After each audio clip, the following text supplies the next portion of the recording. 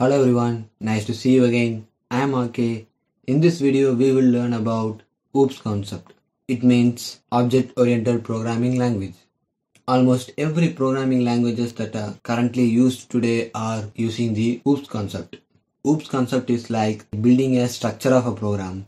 While you are working in big projects, you will use the OOPS concept to build your project more effective and neat to display. The one of the main reason that why Python is so famous today is because of it runs three programming concepts like functional programming, procedural oriented programming, and also object oriented programming. In object oriented programming, everything is seen as an object, like a variable is an object, a function is an object, everything that written in the program is seen as an object. OOPS concept is like the structure that how we need to write a program in an effective way. The OOPS concept is mainly based on the objects. The object has two characters, attributes and behavior.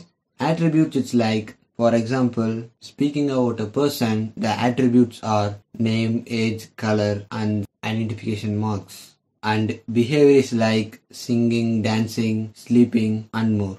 By using the OOPS concept in Python, we can also able to reuse the same code if we need to use it in another program. The OOPS concept contains class, object, inheritance, abstraction, encapsulation, and polymorphism. I will show about these things in the detail in the future videos.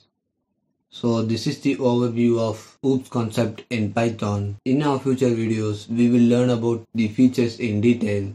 So that's it guys. Thanks for watching. See you in the next video. Bye.